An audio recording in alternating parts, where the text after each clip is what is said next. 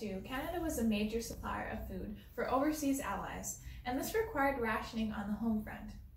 By the end of the war, Canada was contributing 57% of the wheat and flour consumed in Britain, as well as 39% of bacon, 24% of cheese, and 11% of evaporated milk. For the most part, Canadians were eager to contribute to the war effort by participating in the many food-related campaigns.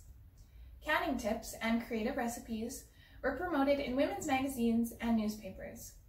A Fat and Bones campaign repurposed animal waste for munitions production, and products that couldn't be sold overseas, such as apples and lobster, were branded as patriotic to increase Canadian consumption. Sugar, coffee, butter, and meat were regulated with coupon rationing, and a universal price freeze guaranteed stable food prices. This is a coupon booklet owned by a resident of St. James. As you can see, there are still coupons inside. Despite the wartime restrictions on food, many Canadians ate more and better than they had during the Depression before the war.